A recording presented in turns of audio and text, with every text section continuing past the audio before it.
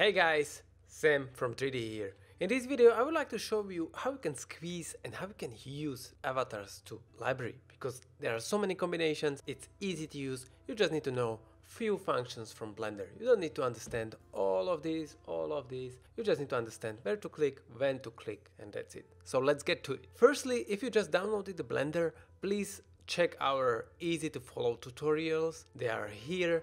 We are starting from navigation in Blender, how to use the camera, and so on and so forth. So definitely check it out. For those who know how to navigate in Blender and want to go a little deeper, let's go to it. Biggest thing what is in AVATARZ 2 library is the generator. I mean, it's so huge and powerful that it's so fun to use it. Okay, let's go to the pose mode. If I'm in the pose mode, I can click on some switcher and I just can, with the G, I clicked G, a shortcut on the keyboard, G, and just move it. Right, G, move with the mouse, G, move, G, move. Okay, so this is how you can easily change the hair. Okay, you can combine some hair, let's say this, with bird. Here, if I click on the show overlays, I will see how it looks like. So, okay, if I want to change it, again, this is it. If you want to see how it will look on the render, go to viewport shading. Now the Blender needs to calculate the lights, so it takes time, but when it's calculated, this is how it looks like. Okay, so this is much faster. I'm going here just to see the material. If you want to see how to change the eyes, the same structure. Go to pose mode, click on the switcher, and just move it with the G and move it. Okay, so the same thing for the expression. It's moving, the expression is moving the mouth and the eyebrows. Okay, the lip sync. Lip sync is very good if you want to animate. For example, if the avatar, they can speak something, like 3D avatar can speak, like this is O, this is AI, right? So with all of these combinations, you can tell anything like C, D, G, H, and so on. So if you just move that, and you can use that pretty nicely for the animation, like 3D avatar can talk. Okay, so we have the avatars accessories, but the structure is the same. On the right we have different objects and we have different layers here.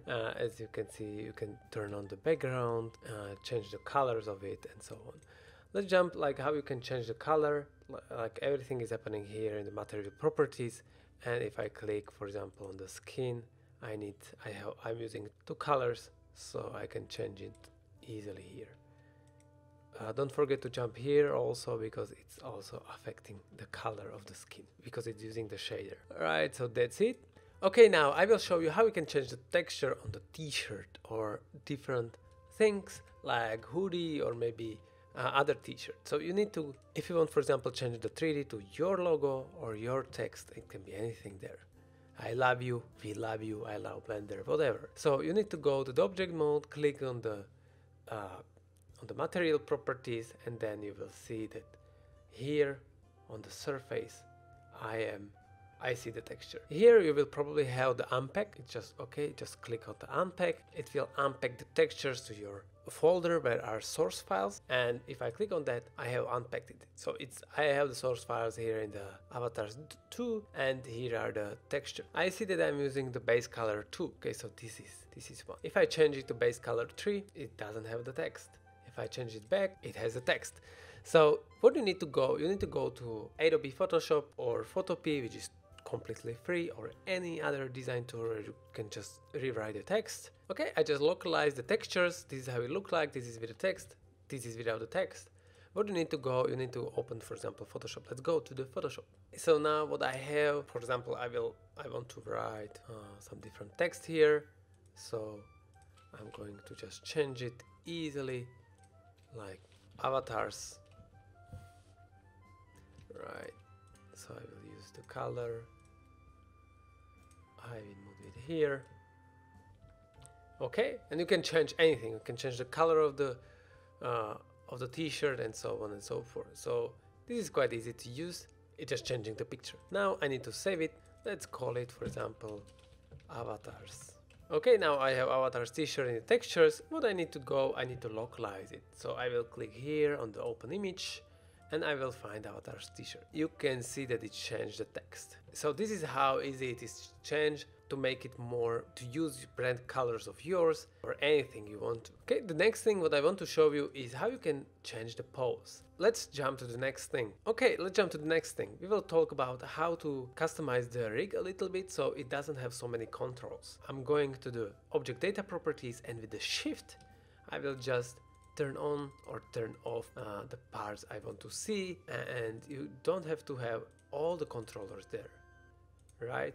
So they are not needed sometimes, and this is how you can change it, right? So this is, I will turn them on, right? And now I'm going to the pose mode. I can click anywhere here, so I don't have any bone selected, or I can select the bones. I will just go to the animation, and now I'm changing the animation, right? So I don't have any bone selected, or the bones you want to change, they should be selected, and you're just changing the pose. This is how easy it is to use. If you want to combine different poses, I think the cool thing is that you can just choose the bones. This is called bones. This is one bone, second bone, and so on. So I'm just changing it, right? So I can easily change and customize it. All right, so this is how you can customize and change the bones together. If you want to create your own, definitely you can do that. You just need to select. I will just turn on the correct bones, and now I'm just moving with them, right? So this is it. There is I key and F key rig, which is inverse kinematics and forward kinematics, but if you are just the beginner, you don't have to care about it. It just means that some bones won't work, but it's not a bug, it's a feature. You just need to select the right ones. So those bones you don't use, you can turn them off. And the last thing what I want to show you is about the lighting.